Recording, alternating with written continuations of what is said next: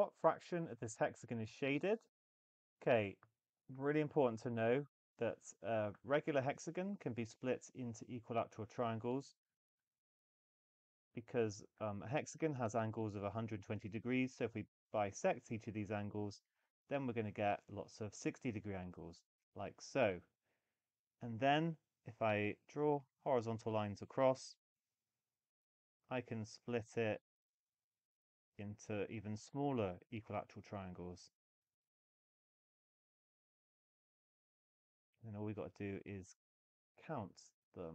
So I've got 1, 2, 3, 4, 5, 6, 7, 8, 9 shaded triangles. And then overall it's 1, 2, 3, 4, 5. 5 at the bottom.